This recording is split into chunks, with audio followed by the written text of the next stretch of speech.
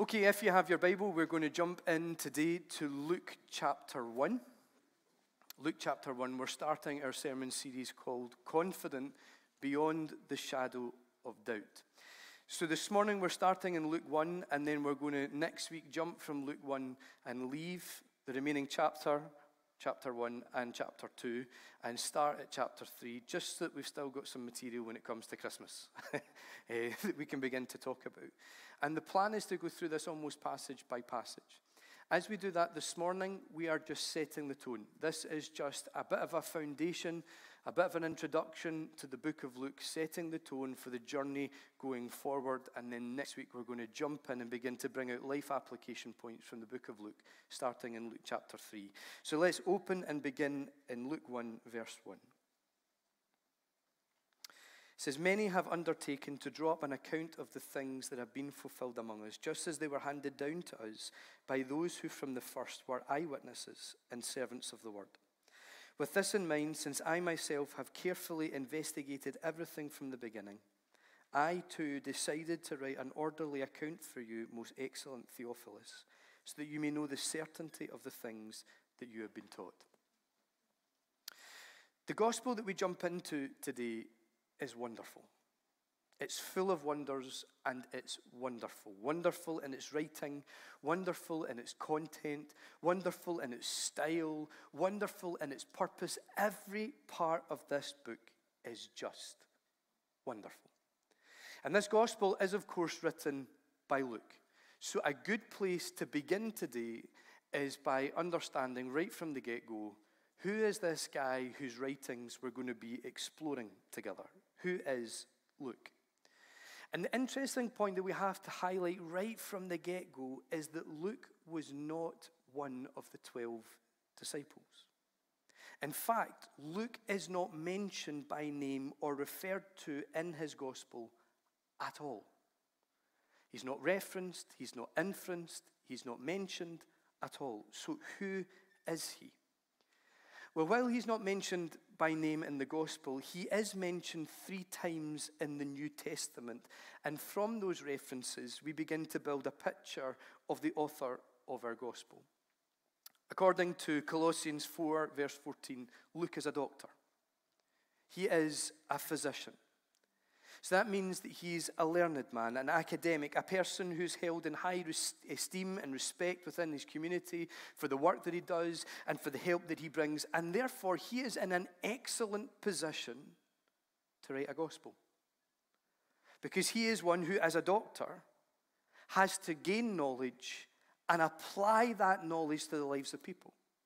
In his everyday job, he has to interact with people's everyday circumstances and situations. So he is one who is able to straddle facts and knowledge, as well as the application of those facts and knowledge to people and to their everyday lives and to their everyday circumstances. In short, in his job, he's developed the skill of taking knowledge and making it applicable to life. That's what doctors do. They take medical information, they take medical knowledge, and they apply it to our lives, and they explain it to us in such a way that we understand it and that we can live in the application of it for our good. So who better to write a gospel? Who better to write facts and truths about Jesus in a way that is applicable to our everyday lives? Who better than Luke? Now, as well as that, in Philemon and in 2 Timothy, Luke is introduced to us not as a doctor, but as a fellow worker of Paul. He is one who is close to the Apostle Paul. In fact, he's one of the Apostle Paul's closest friends. And we know that Paul and Luke are close because Paul tells us in 2 Timothy that when all the others have deserted him, when everyone else has given up because things are tough, only Luke remains with him. Luke has stuck it out with Paul through thick and thin like only a best pal would. So we know that they're close.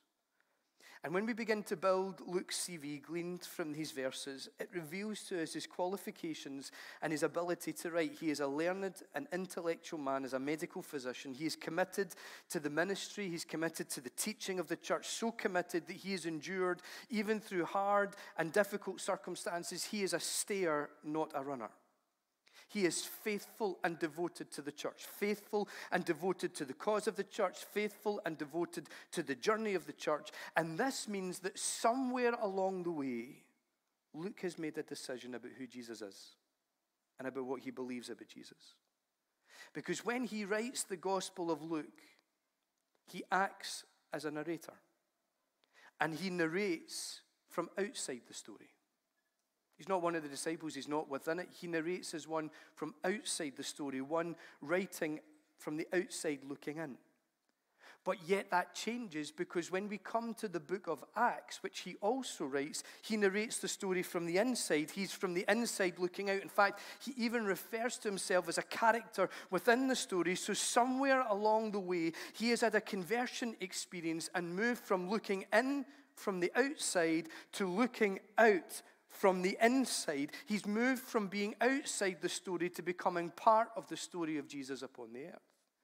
And this is something that we can all identify with, because none of us were around in the time of Jesus. Let me check that. Jackie, were you around in the time of Jesus? No.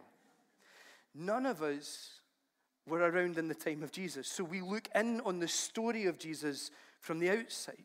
However, having encountered Christ, having put our faith and trust in him, having been filled with the Holy Spirit through Jesus Christ, we are now part of the story that Jesus Christ is writing upon the face of the earth. We are part of the story of the church, and we each have a vital role to play within it. Amen? Amen? Amen? I'm going to keep doing that. Now, when Luke writes his story, he writes to someone in particular. He has an audience in mind. And his audience is a guy called Theophilus. Now, you might have guessed that within the kind of theological circles, there is a mixed opinion about who this guy Theo really is. One cool theory that preaches really well is that Theophilus isn't actually a person. It's like a pseudonym. And this theory comes from the fact that the word Theo in Greek means God. And the word Phyllis, while being a really cool old person's name, is also Greek for friend. So when you put the two together, it's God friend or friend of God. So some have come to believe that as Luke writes this gospel, he's not writing to an actual person. It's a symbol for all Christians, all those that call themselves friends of God. And that preaches really well. The gospel has been written to all of us who are friends of God to help us understand who Jesus is and what Jesus has done. It preaches really well, but sadly it just ain't true. Or at least we don't think it is.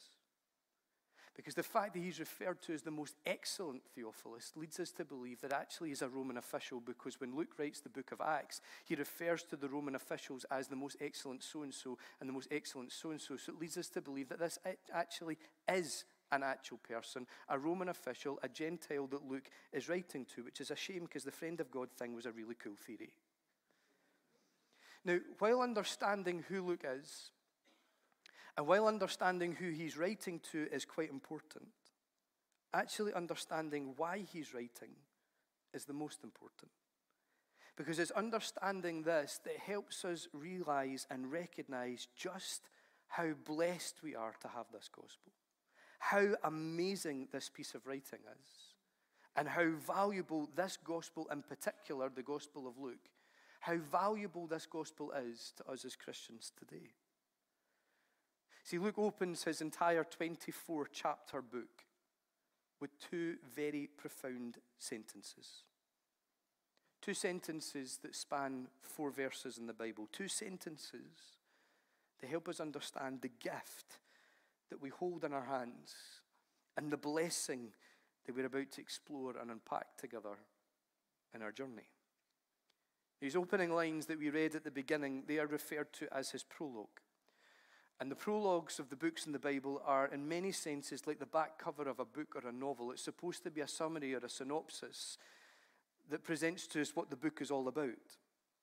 And the prologues of books were written with the purpose of ushering the reader from outside the text into the world of the text. They were written to draw the reader in, to whet the appetite, to give a hunger, a desire to read more. And in the case of Luke, speeches were the same, or in the time of Luke, rather, speeches were the exact same. Prefaces, introductions were supposed to prepare the audience in such a way that they desired to listen to the rest of the speech, to the content of the speech. Prologues were written so that when you read that, you desired to read the rest of the book. This message, in a sense, is supposed to set the tone and set the foundation that presents to us a desire and a hunger to press in to explore this gospel together. Luke's 2-line introduction, when we understand it properly, does exactly all of that. It tells us why we would be wise to read this gospel. It tells us why it is so important that we read these chapters and devour their contents. When we properly understand what is communicated in these 2 opening sentences, it creates a massive hunger and appetite to read more. It draws us in. It brings us from the outside in. It helps us identify and connect with the gospel writings and draws us immediately into the world of the gospel. It makes us realize just how valuable Luke is. And we thank God for it. We can all too often miss this when we read these sentences because they're not great. They're not much. We kind of skip over them to get to the part where the story actually begins to get told, but we can often miss out the significance of these verses, particularly seen as this prologue isn't quite as poetic as, say, John's. John's gospel opens with words that have almost melody in them, that capture the heart with their sing-song type approach. In the beginning was the Word, and the Word was with God, and the Word was God. He was with God in the beginning. Through him all things were made. Without him nothing was made that has been made. And the Word became flesh and made his dwelling amongst us. And we've seen his glory, the glory of the one and only who've come from the Father, full of grace and truth. His summary is, as his gospel continues, it's packed with meaningful language, painting pictures of Jesus with broad strokes, but yet with intimate detail. Whereas Luke's approach, it's not quite the same, is it? He gets more to the point, very matter of fact. He tells us why he's written, what he's written, and how he's written it. His prologue isn't so much poetic as punchy. It's not so much painting with words as just proclaiming purpose. Look again at what he writes. He says, many have undertaken to draw up an account of the things that have been fulfilled amongst us, just as they were handed down to us by those who from the first were eyewitnesses and servants of the word. With this in mind, since I myself have carefully investigated everything from the beginning, I too decided to write an orderly account for you, most excellent Theophilus, so that you may know the certainty of the things you've been taught. Let's take that apart and unpack it together for a moment. The first thing that Luke does is he calls out what was. He identifies the tradition that he's inherited, the foundations for his writings. He says there have been previous efforts from other people to record and communicate the events of Jesus' life and ministry to a wider audience. He says, many have undertaken to draw up an account of the things fulfilled amongst us. And as we read that, what we have to recognize is that Luke describes the life and ministry of Jesus as things fulfilled. He doesn't talk about things that have happened. He doesn't talk about things that have taken place. He describes them as things that have been fulfilled. The language here is really important. It suggests that the things that have happened in Jesus' life and ministry aren't just happenings, they are fulfillments.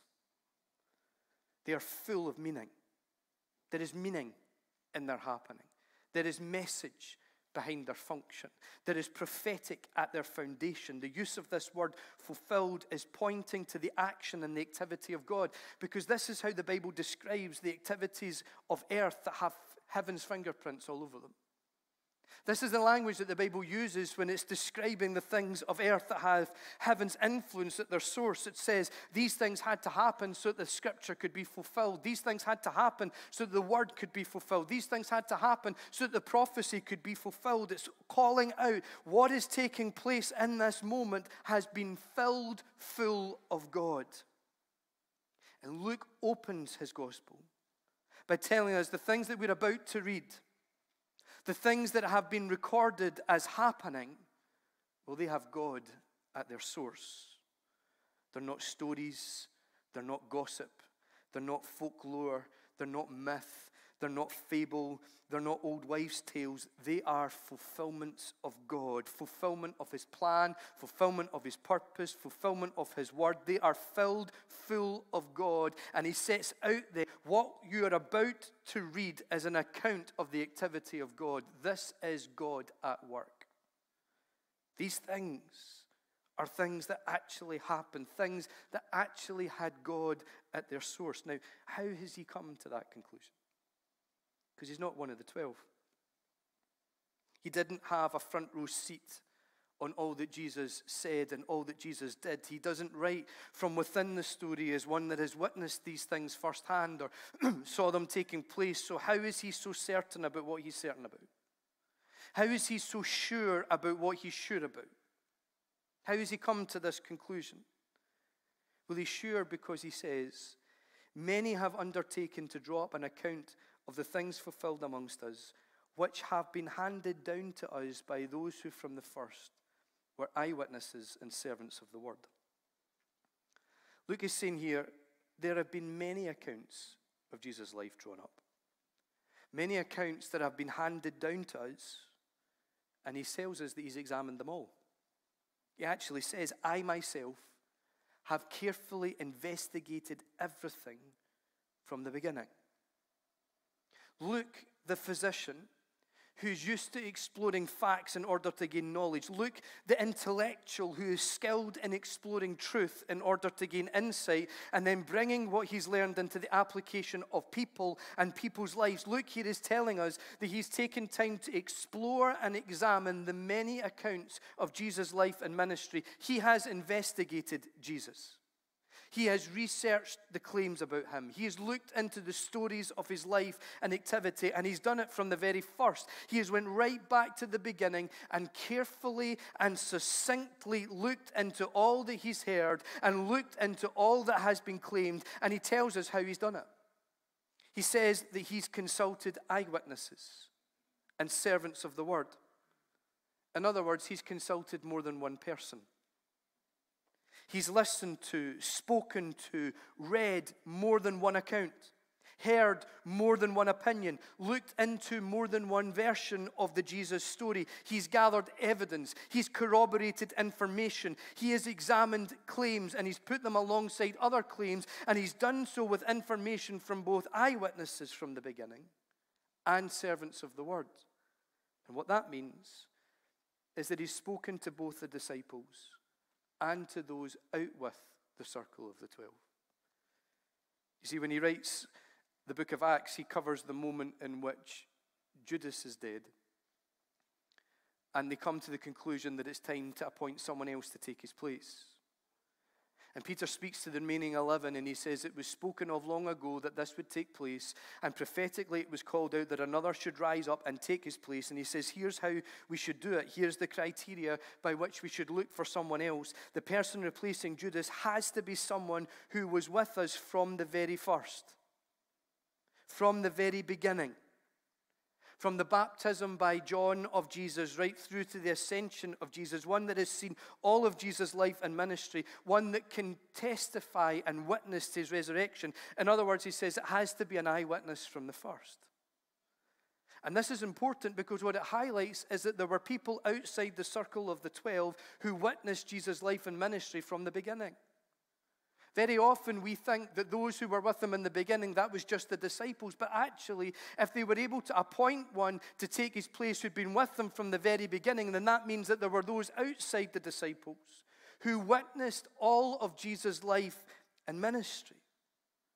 And so Luke tells us right at the very beginning of his gospel that as well as the servants of the word, which we assume to be the 12 disciples, because in the book of Acts they were given over to the teaching of the word, so as well as the servants of the word, he has consulted those who weren't apostles, those who were eyewitnesses but weren't one of the 12. Why is that important? It's important because those who were eyewitnesses but not necessarily one of the 12 are those that don't necessarily have a vested interest in keeping the story of the chosen pure. 12 disciples, you would expect, would ensure that they all sang off the same hymn sheet and that their stories were all correct. But those out with that circle had no vested interest to do so. So Luke has consulted, he has interrogated, he has investigated, he has corroborated, he's looked at this from every single angle to create a reliable account of Jesus. And it's believed within theological circles that some of the sources that Luke is referring to here has been handed down are actually some of the other Gospels. Because we read their content within here. He says they've been handed down to us, which means that he's one of the us. He's read them. He's looked into them. What's the point here? The point is that Luke has investigated what he's heard about Christ and built his faith robustly upon what he has found out. And he who takes facts, he who takes truths, he who applies them to people's lives and to people's circumstances, he decided to write an orderly account, which means that which we have in our hands, that which is written in our Bibles, that which is described as the Gospel of Luke, is a carefully researched and investigated story of Jesus, which means it's trustworthy. This Gospel is tried and tested. This Gospel is therefore so incredibly valuable. Luke has forensically interrogated the story of Jesus from the very beginning, and his conclusion is that the happenings of Jesus were actually fulfillments of God. He's looked into it from every single angle, and his conclusion is that these things that took place, they were filled full of God. His conclusion is that God is at work. His conclusion is that the teachings of Jesus were revelations from heaven. His conclusion is that the miracles were manifestations of the kingdom. The healings were signs and wonders in his generation. The lives that were transformed were genuine and true testimonies of faith and salvation. His conclusion is that the death and resurrection of Jesus was real and life-changing. His conclusion took him from looking in on the story from the outside to becoming part of the story, to being transformed by the story, to building his entire faith around the validity and truth of the story, and being committed to advancing that story to the uttermost corners of the earth, even in the most trying of circumstances. His conclusion saw him put his faith and trust in that which he knew was reliably true and sincere, and his conclusion, written down on paper, is a gift from God to us. Amen? How amazing is this gospel that we hold in our hands? How amazing is this gospel that we have written down in our Bibles? How blessed are we to be able to read such truths, and oh, that in doing so, it would draw us from outside the story to even further within it, that we would give our everything to the cause of Christ, like Luke did. So Luke investigates Jesus, and he states this: with this in mind, since I myself have carefully investigated everything from the beginning, I too decided to write an orderly account.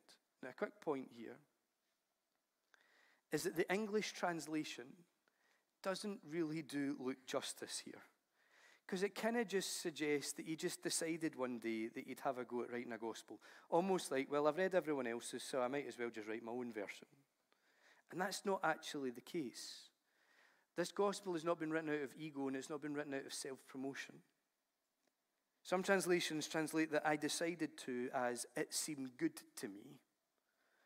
So it suggests that there was a prompting there that made this seem good for him. This wasn't just something he plucked. There was something that prompted him there. And when you look at the Greek that is used here, the same words are used in Acts 15 verse 28, where it says, it seemed good to the Holy Spirit and to us. So we can trust this gospel, not just because it's a carefully investigated and compiled piece of writing, but because its writing is the result of the prompting of the Holy Spirit, and therefore this gospel carries his influence and it carries his inspiration. This is Scripture. This is the Word of God. And what we have is what Luke calls an orderly account of Jesus. That is, it's a gospel that brings all the findings of Luke into one overall, orderly, succinct, theological vision of Jesus that we can trust and that we can believe. It's not that everything is in order, as in the order that it happened from start to finish. It's that Luke took everything to present to us an overarching, all-encompassing vision of Jesus, that when we read this, we would see Jesus in all of his glory. That we would see who he is and what he has done, that we would build a belief and an understanding, and that's the purpose for which it is written, because he says, with this in mind, since I myself have carefully investigated everything from the beginning, I too decided to write an orderly account for you, most excellent Theophilus, so that you may know the certainty of the things that you've been taught.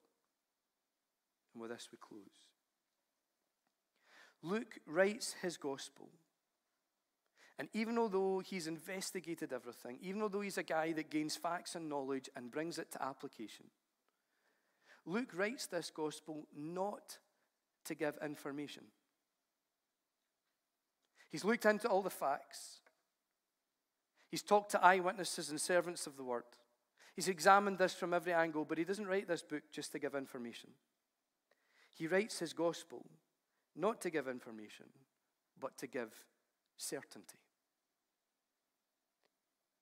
He says, I too decided to write an orderly account for you, most excellent Theophilus, so that you may know not the facts, not the data, not the information, so that you may know the certainty of the things that you've been taught.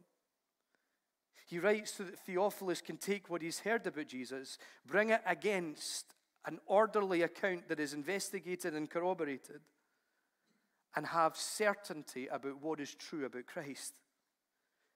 He writes to validate Jesus to his readers. He writes so that those reading his work can establish a firm belief and a reliable foundation in their faith. He writes to bring certainty. And the word used here for certainty, it means confidence. He writes so that Theophilus can be confident, that he can know, he can be certain. The word that's used here, it means to know that you know that you know that you know, to be sure that you're sure that you're sure that you're sure. In fact, the translation from the original Greek, if we were to take the word and lay this sentence out, it means this: to know without a shadow of doubt. Luke writes this gospel for the sole purpose of anchoring us in Jesus. He writes this so that we can be confident beyond the shadow of doubt who Jesus is and what Jesus has done. In fact, the word that's used for know, so that you may know the certainty of things, it means to recognize in full. It's the same word that is used in the story of the men on the road to Emmaus, when suddenly they recognized Jesus and something like scales fell off of their eyes, and they knew without the shadow of doubt whose presence they were in, who they were talking to. This gospel has been written so that as we unpack it and explore it over these next few weeks and months, that the scales can fall off of our eyes and we can recognize in full Jesus Christ, so that we can see and we can understand who Jesus is and what Jesus has done, so that we can be anchored confidently beyond the shadow of doubt in who Jesus is and the fullness of the life that he offers to us. We are blessed with a phenomenal gospel that is given to us to anchor us deep in Christ, that as we read it, we would get a vision of him and be secure in who he is and therefore in who we are, and we would be wise to devour these words, to take them as a foundation for our faith and build a relationship and experience of Jesus upon these words. We've got an amazing journey ahead of us, don't we? You know, each and every one of us, we have a part to play. in the story of Jesus. And as we unpack this over these next few weeks and months, I pray that this gospel would take us from looking from the outside to being very much part of that story, to understanding and identifying the role and the part that we've got to play upon the story of Jesus Christ upon the earth, that we would identify our part and own it and live it. But you know, one of the things I find quite encouraging when I read these verses is that there may be those of us who are sure and certain in what we believe about Jesus. We've walked the walk. We've been around the block a few times. We know what we believe. That this sermon series will then just reaffirm afresh what we believe. But there may be those who have doubts and questions. And I want to say to you that is 100% okay. It's okay for you to be in this room today. It's okay for you to be in this church with questions and doubts and things you're not sure of. It's 100% all right. Because that's where Luke was. And he had to investigate and look into it. It's okay for us to investigate and look into things. God does not expect us to have blind beliefs and faith. That's part of the purpose, really, in saying in our small groups, let's take notes and explore it together and talk about it, because it's not necessarily about the one at the front says, so therefore I believe. It's about exploring and understanding why we believe, what we believe. It's okay to look into that and to investigate it, because when we look into Jesus, I can say this with absolute confidence: he will present himself to us. He will reveal who he is and what he has done in a way that will anchor us securely in our faith. So if you have doubts and questions, you are welcome here, because Jesus is here. And if you will open up your heart and be open to him and bring your questions and doubts to him, I am certain he will reveal exactly who he is in such a way that will ground you in your faith. But you know, this past season that we have been in is one that's been hard. And I can't wait till we get to the point where we stop referring back to COVID all the time, but we're living in it right now. And it may well be that some of the things that we've been through have caused some scales to form on our eyes. That maybe our vision of Jesus isn't quite what it once was. Or maybe our vision of Jesus isn't quite what it should be. Over these next weeks and months, may we dive into this word and allow him to minister to us in such a way that the scales fall off, that the mist lifts, that the focus sharpens, and we just see him anew. That we would get a fresh vision of him. Perhaps we should come and ask him to give us that, Regardless of where we are in the journey, maybe we should say, God, would you just give us a fresh vision of Jesus? But also this past season that we've been in fact the one that we're in right now, everything is so uncertain, isn't it? Everything's so ever-changing, and we're not really sure how things are panning out, or we can't say what the journey ahead is going to look like. Surely then this is a time when we as a people, individually but together as a church, need to come and be confident about what we're confident about. To find that which is never changing. To find the one who is constant and consistent, and anchor ourselves afresh in him. Church, let's go on this journey together, and let's encounter Jesus as we do so. Let's stand.